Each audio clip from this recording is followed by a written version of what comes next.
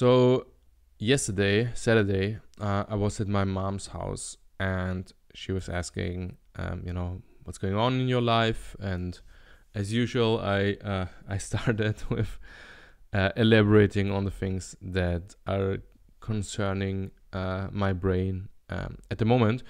And that's related to certain machine learning algorithms, reinforcement learning, Q-learning in particular,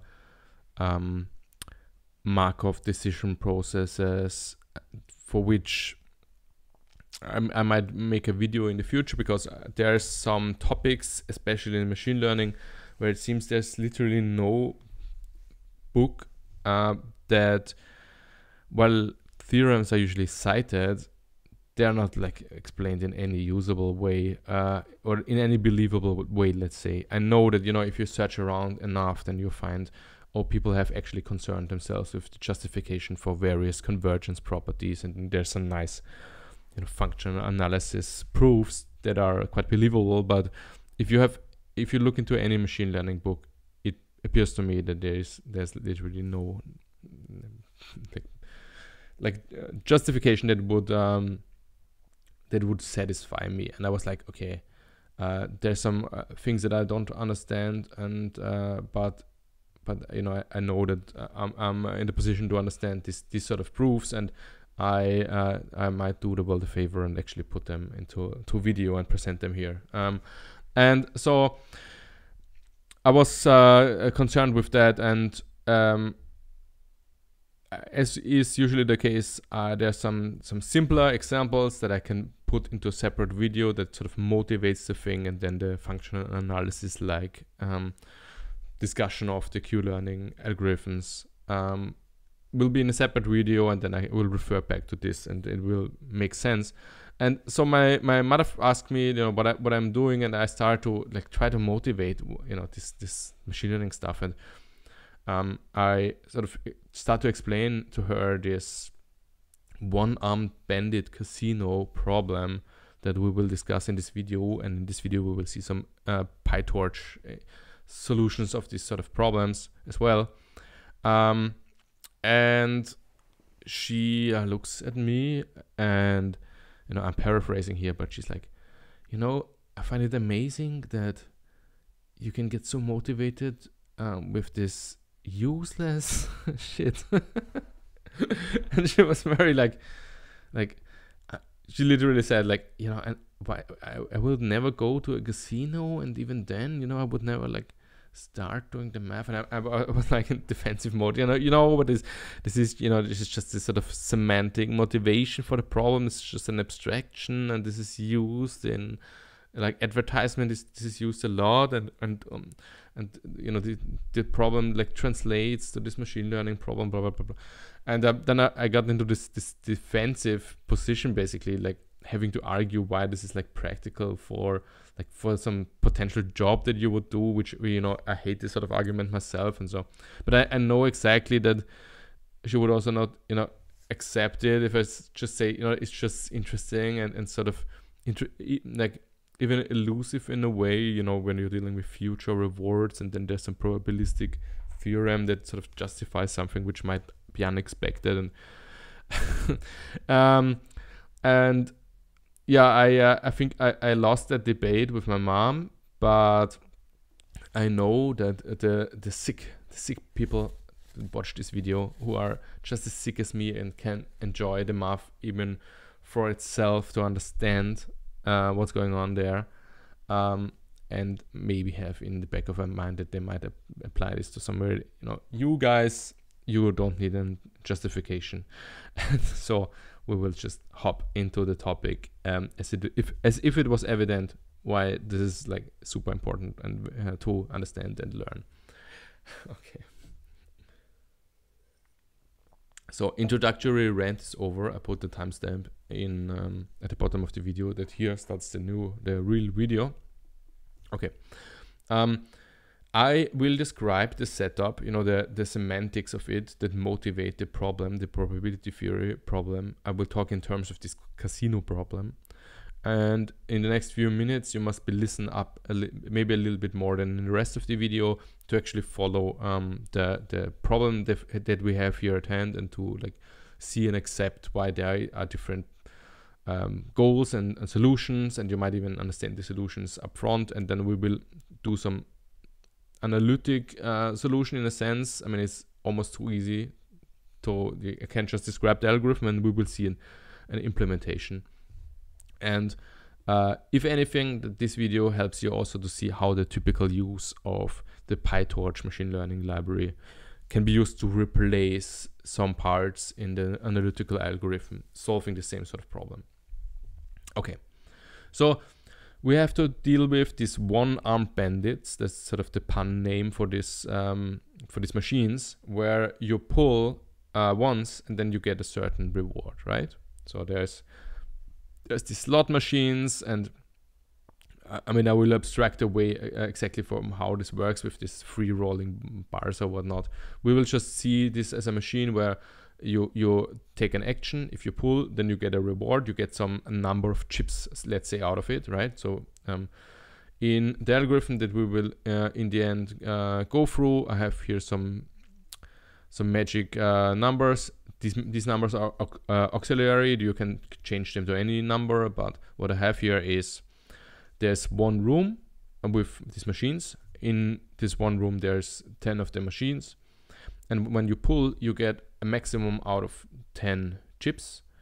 There will be some random function, you know, here above there's this casino implementation. This you can think of as this casino, which has these rooms, which has these machines. And then when you play, then you get certain rewards. You can see here the implementation that we're going to use. It has some probabilistic aspect to it.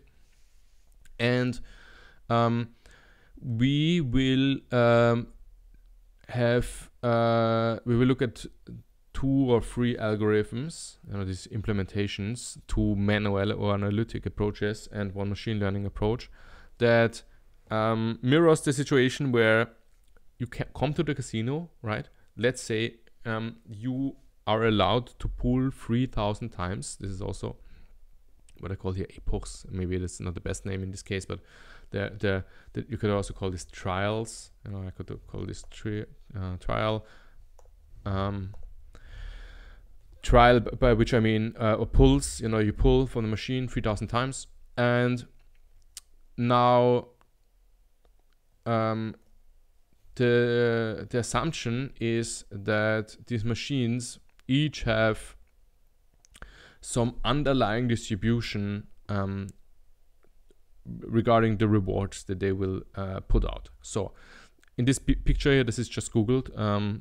This is a typical problem that you find in some of these reinforcement learning books at the beginning, because it's like sort of nice and contained and has some analytical possibilities to solve it. Or speaking of which, let me digress for a second. For some more harder math, you know, it is really explained in a bunch of books, but I found this also just Googling around, right? This page on a lecture series by Yuan Zhu, if I pronounce this correctly, which has you know, bunch of like hard math theorems regarding this, where I have not studied this here, but it looks quite appealing. He describes some algorithms, some objectives, and what you get out of it, and then how you can compare the you know, this is just pure probability theory. This is just a recommendation if you want to know more about this stuff.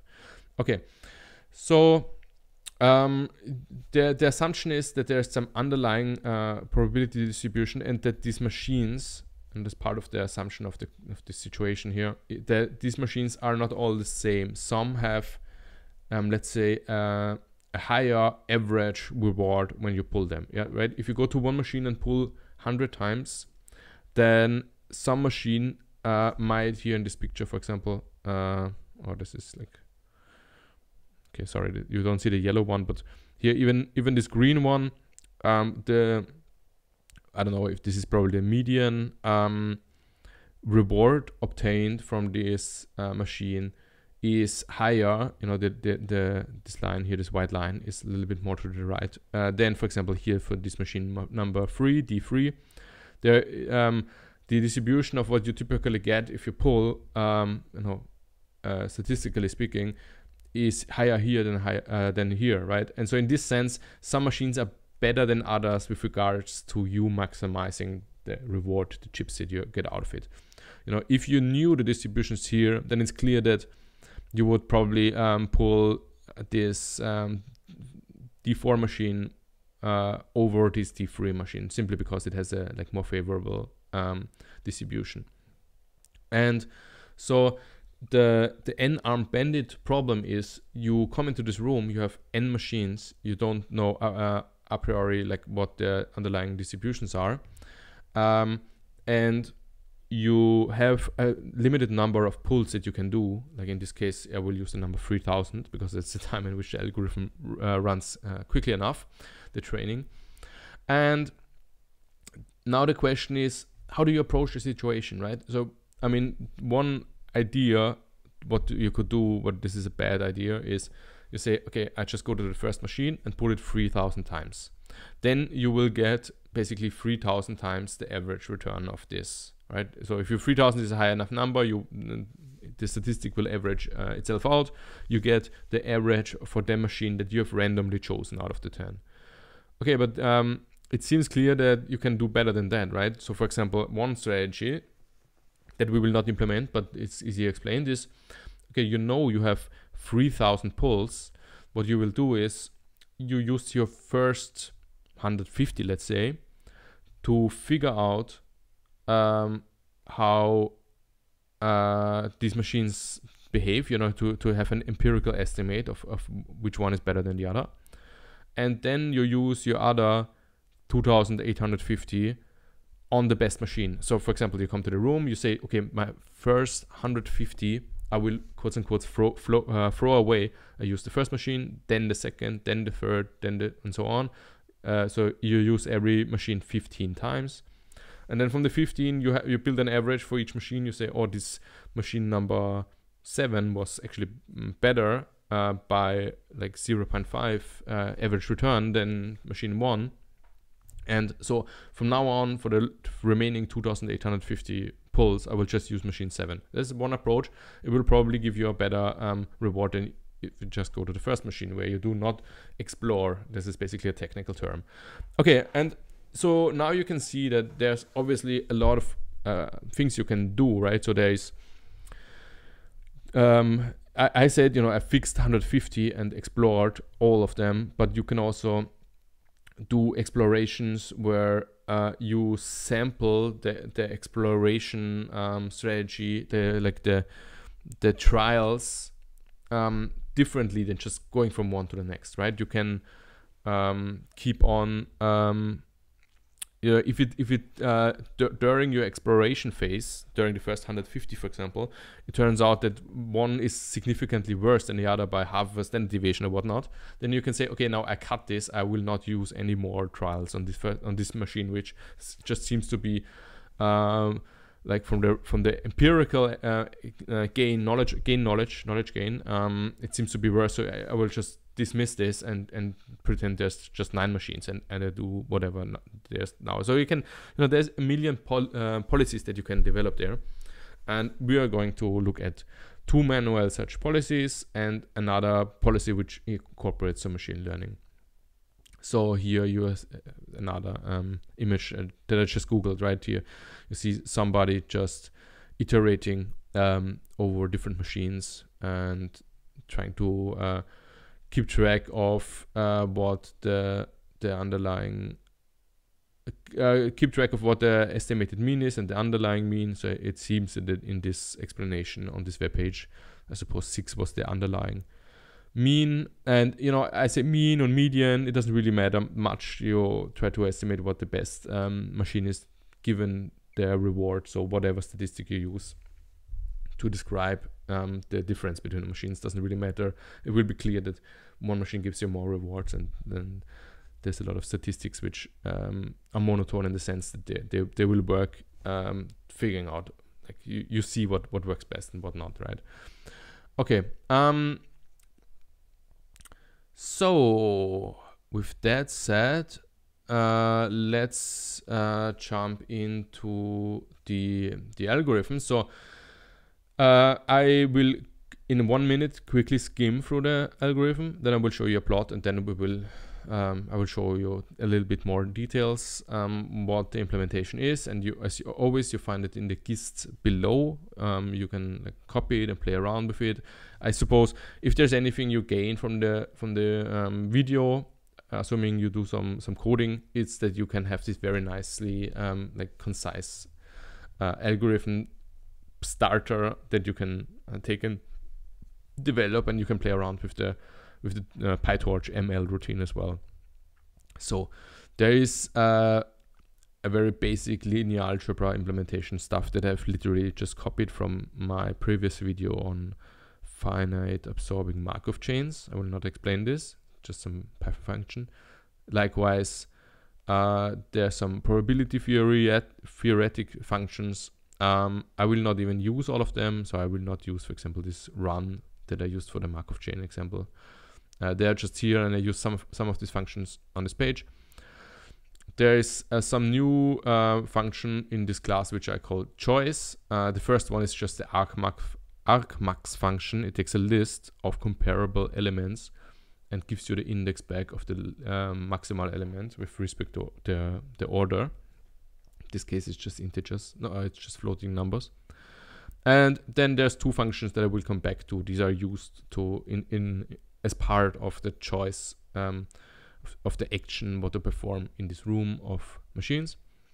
There's the casino implementation, which is a collection of rooms where each room is a collection of a fixed number of these machines. And there's this play method where if you pull an arm, then you get a random reward. Here you already see the implementation of how this is done, how the randomness is sort of encoded there based on just some matrix or list of probabilities that are sampled at the beginning.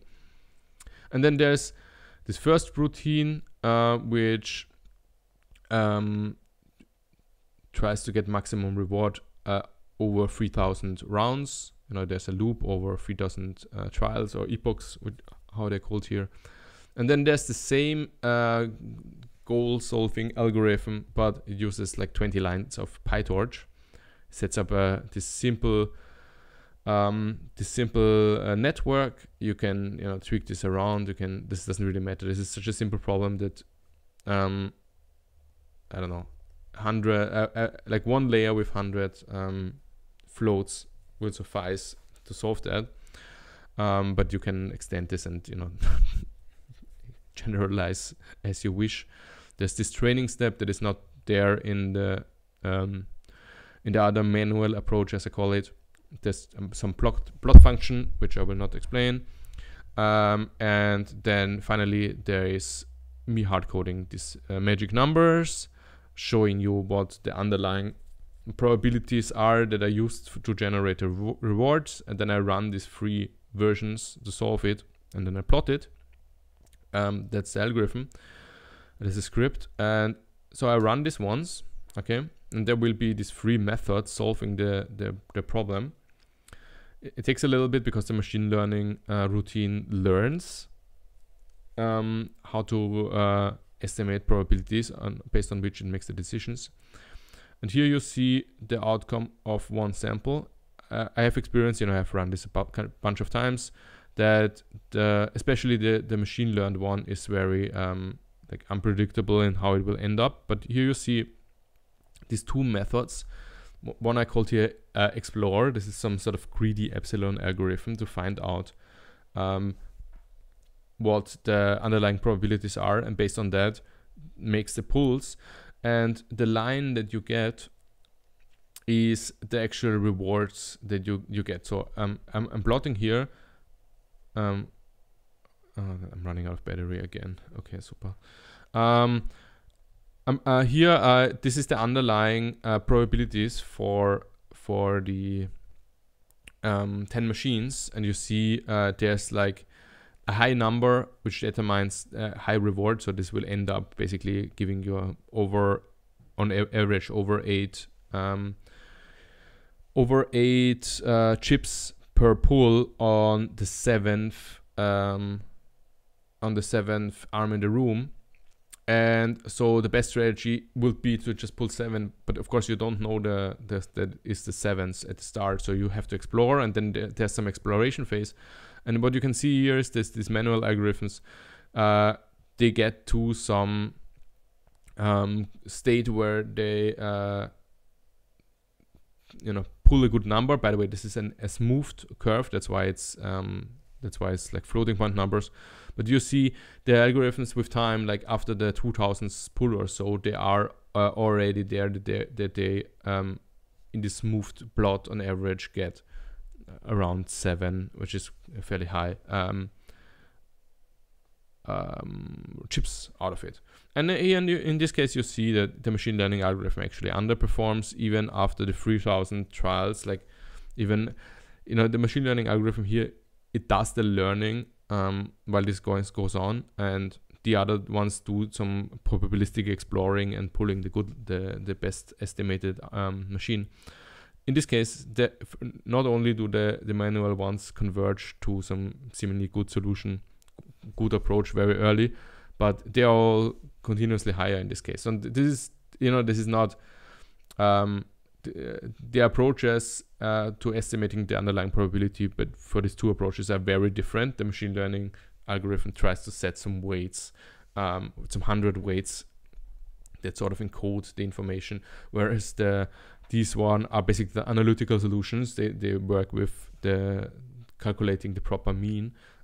So it should not surprise you too much that the machine learning one underperforms here if I don't give it enough space, and I give it a training time just as long as it needs for me to run this script here nicely, right? So I run it again. Okay, I clear this, and I have experience, I've run this a bunch of times, and the plots tend to be all over the place. Sometimes this works better than that and that, but so be it. So in this case, the 9th, so the last machine is the best one, again with over 8. And in this case, we have a similar result. Now I think the last one I pulled, the Explore one was actually better, but you see here it's also interesting that there's some wiggling, especially at the start here. So it really takes a while to even get over 5, right? So this machine learning process in this case really underperforms. Okay, here, so in this case, the second one is the best one with 0.94 probability number. And in this case, it just happens to be that the machine learning algorithm actually exceeds in the end the softmax approach in this case. So this is the plots you get out of it. You really only have to do pip install pytorch, I think, and then you get the library, and you see then this 10-line implementation, and so you can just download it or copy the code. It's not even 300 lines, and play around with it. And you can I've commented this out now, but you can change the network and see how it behaves differently. I mean, the problem is so easy that the analytical solutions are stronger in this case, but nevertheless, it might be fun to play around with it. Okay, so I'm running out of battery. I'm at 6%, and I don't see any warning from my recording software, but I will cut this video really short. I think the main message is gained. So what we have here is these choice functions, right? So what both algorithms do, the manual algorithms, but also the machine learning algorithms, is it learns to make a choice, but only indirectly. What it really learns is the probabilities. It learns some numbers, and in this case, they are closest to something like the average reward you get. Some monotone functions, depending on what the best rewards so far were from different machines. If these numbers, these probabilities for a certain machine is higher than from another machine, and it means you better pull this lever, because it seems empirically that so far this machine was better than the other. So it learns a probability, and this is very close to, in general, to this Q-learning approach and the algorithm that I actually want to get at maybe in a future video, which is part of reinforcement learning, as you see here.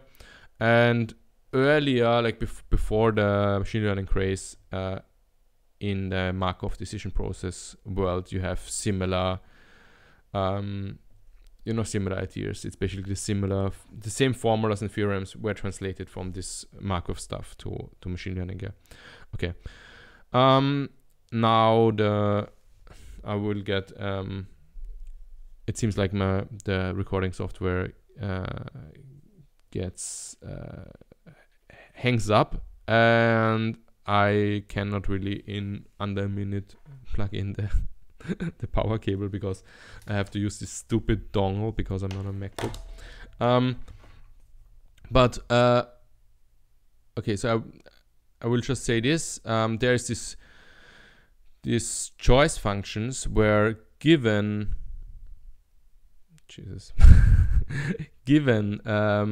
some list of probabilities, you can see here how it determines what action to take.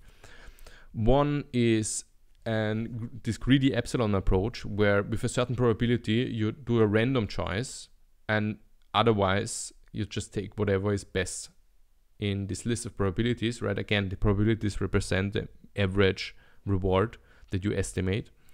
And the other one is the softmax, where you just sample what to pull, also based on this list, but also probabilistically with the weights that the list represent, except you even take the softmax of it. You see here what a softmax is. If you don't know, then you should really Google it up, because it's like everywhere. But this is just sampling based on the probabilities, not with like this sort of yes-no hard epsilon approach, but another way of choosing one of the arms based on the estimated probabilities. Okay, and as you would imagine, the manual process runs through the trials or epochs, and you keep track of the means, right? You keep track of the counts, how much you pulled, and then basically you might keep track of the estimated average for all of the different probabilities for the arms. This is called Q here, and I have the running mean being computed here, right? This is just the updating the average, right? You have an average so far, you get some new data, then you multiply this by all the trials that you had so far, you add the new data, and then you normalize it again. So there's this what I call learning rate, because I already cast it in the language that they will use in the future video scenario. So back to this Q-learning page. The Q-learning algorithm is a variant of this, so that you have also this learning rate there. But in that case, you also have this discount of future probabilities, and that's where the fancy convergence theorems that I actually want to talk about come in. And yeah, you take your choice based on the current estimate of the average output of these machines, and that's the manual approach. That's where the manual curves come from. I use the greedy explore algorithm and the softmax. This is where this blue and green plots. And then there's a machine learning routine that does the same thing, except there is this average manual average keeping track of is not there at all, but instead there is this network there. I set up the network here, you see it here, there's this network, and it internally has some mystical one layer representation of whatever it does there. And if you query this network, this model, you have to set up the optimizer for learning. You have to set up a loss function to say how far are you off, which is just basically the distance to what you upfront estimate and what you actually got.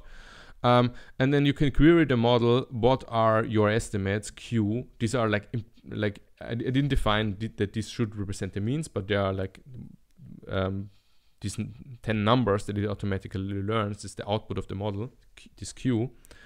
And then just as before, based on this, I make a choice. I think I use also the softmax function there on this output of the network, that it just decides whatever it wants to learn. It learns just based on what I tell it was the error of what it predicted versus what I actually got as a reward.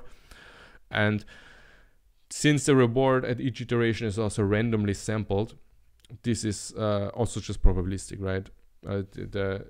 It could also be that you get a reward which is very far off from the mean, and in that way you would learn something wrong. But I mean, that's just what happens if you have this probabilistic situation. Yeah, on average you will learn the correct thing. On average you will learn to make the correct prediction. You will minimize the difference between what you random sample and what you predict when you call this model thing.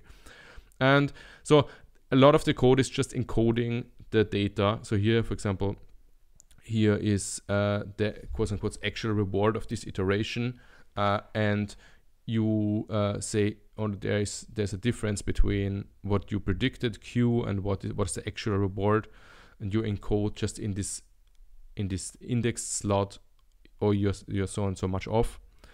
And so here in each iteration you run this .step, which is the API for the learning. You propagate the information back, and then you do the step, and then it updates its weights. I have a video on machine learning in Python, like pure Python, on my video if you don't know anything about it. And so this just through this standard Relo network, as you saw above, learns to predict this Q. And the emphasis is that this is just what is analog to learning the mean probability above. And in this way, you find out which arm is better over time by trial and error.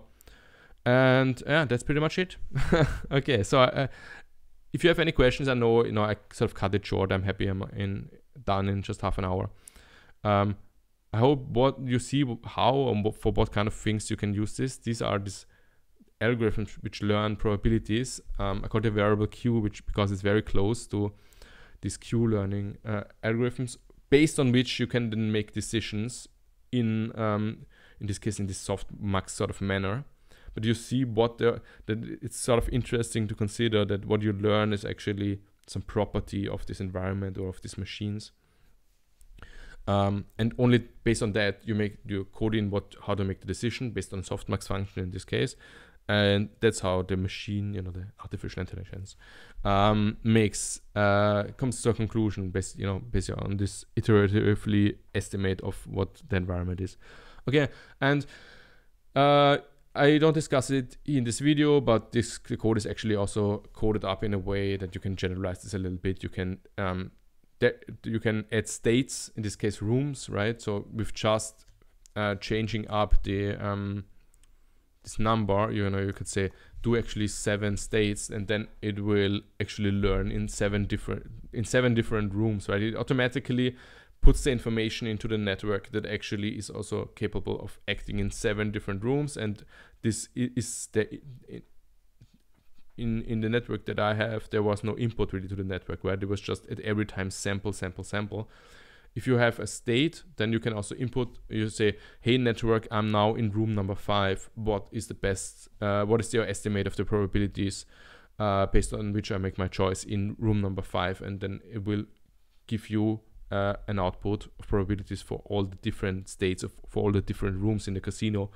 All this information will be stored somehow in these weights, and I don't even have to code up any indexing or anything. It's the same algorithm, it just has an input now. Okay, again, sorry if this was a little bit too quick, but I guess you can engage with me in the comments if you have any questions, and I hope this was helpful. Take care.